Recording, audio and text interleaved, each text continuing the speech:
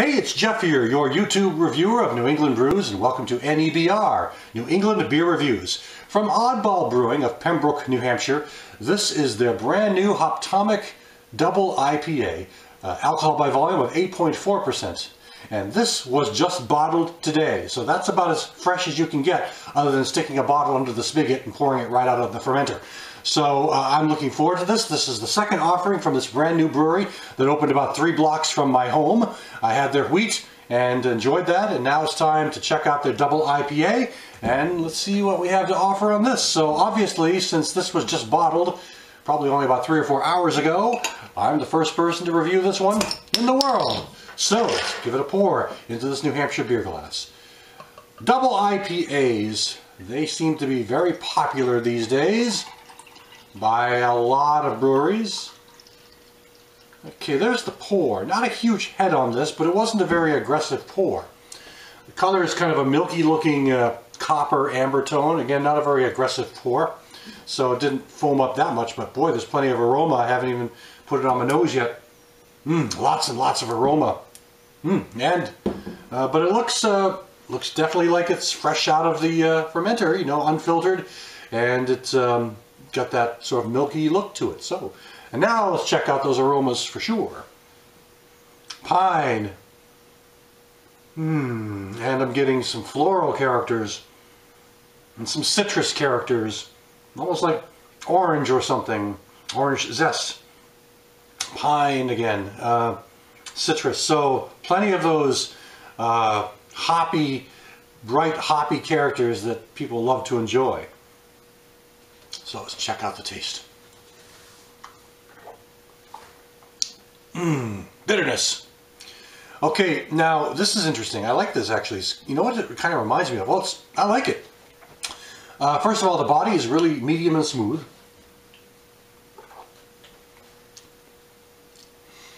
Maybe a little better than medium. Definitely smooth though, kind of creamy almost. Just very easy to drink. Not bad on the palate in that regard.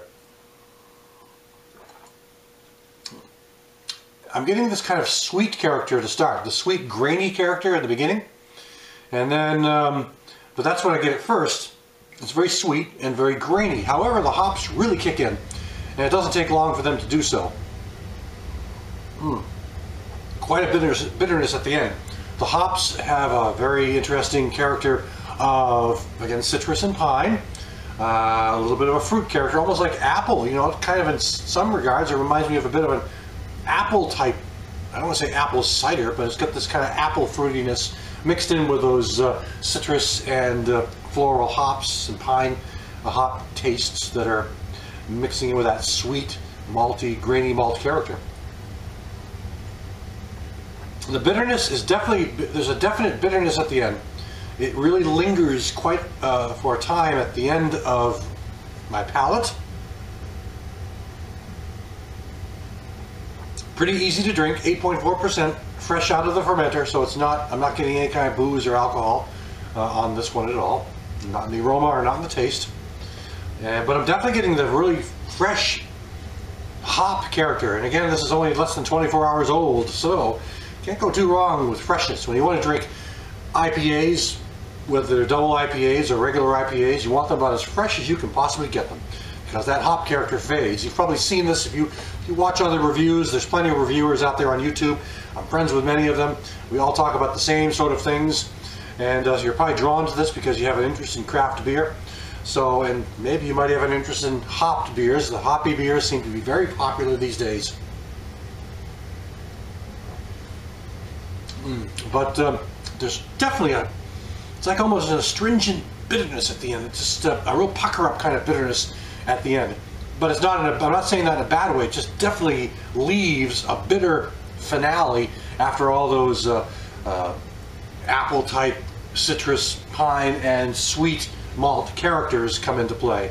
Those all start for the first moment of the sip, and they kind of evolve quickly, and then you have this bitterness, and it's still lingering now from that last sip.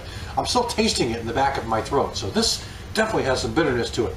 I think their website said it was 93 IBUs. I don't think it says that on the label, but I saw that number somewhere. Whether it was on their website or Maybe I overheard them mention it when I was over at the brewery today.